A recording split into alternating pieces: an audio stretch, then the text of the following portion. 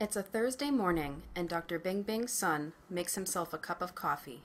He adds non-dairy creamer to his cup. Non-dairy creamers contain an additive that acts as an anti-caking and flow agent. This product is generally regarded as safe by the FDA when used in food applications. Later in the morning, Bing Bing is getting ready to work in the lab. In order to protect himself from the effects of the product he will be working with, Bing Bing wears his lab coat and puts on gloves and a mask. The product is placed in the fume hood to prevent inhalation and to contain spills. Other than the sparkling personality of Bing Bing's son, what do these two videos have in common?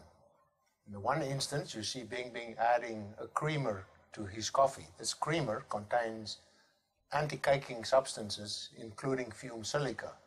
Fumed silica is generally regarded as safe by the Food and Drug Administration. On the other hand, you saw the video where Bing Bing was using a jar of unmixed fumed silica in which he used a mask and worked in a fume cabinet. Is this warranted?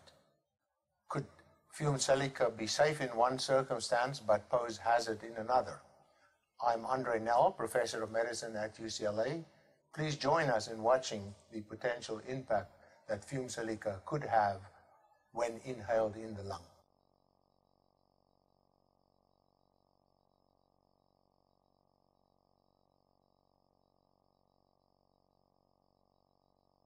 Fumed silica or pyrogenic silica is a type of silica particles produced in a flame that resulting in a powder and widely used as a thickening or anti-caking agent in food applications.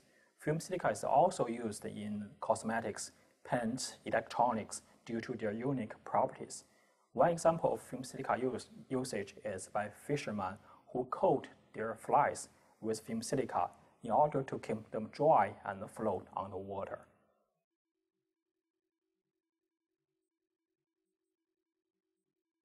In a recent communication, Dr. Maynard called out a discrepancy between the safer use of fumed silica in commercial products versus the experimental demonstration of risk.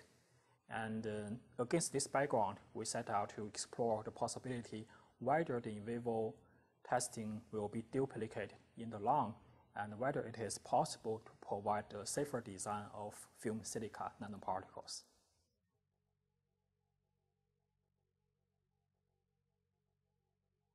We demonstrate that the acute inflammatory responses of fumed silica in the lung can be reduced by menthol doping. We use flame spray pyrolysis (FSP) process to prepare the silica nanoparticles. All the reactants pass through the tubings and generate silica particles in a high-temperature flame.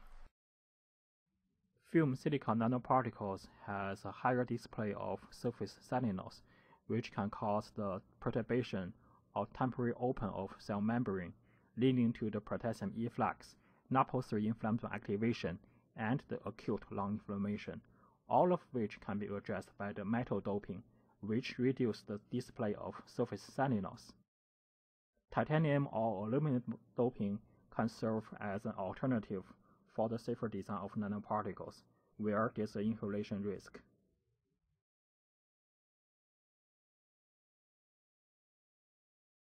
In our research, we provide a safer design of fumed silica nanoparticles by using titanium and aluminum doping using flame spray pyrolysis process.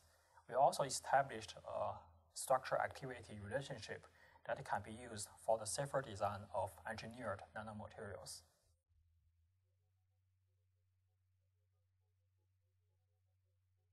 In this research, we demonstrate that fumed silica-induced toxicity could be reduced through metal doping, titanium doping, or aluminum doping. However, we don't know if those doping could modify their functionality. For example, when fumed silica is used in food applications, for example, as anti-caking or thickening agent, if those modifications will change their functions. So further research is needed to determine if those modifications will change their functionalities.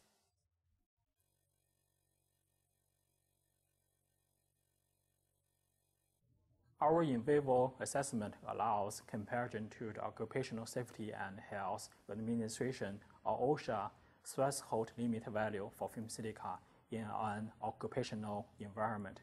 It is also important to expand our in vivo analysis to a wide range of commercial fumed silica, including silica used in the food or semiconductor industries.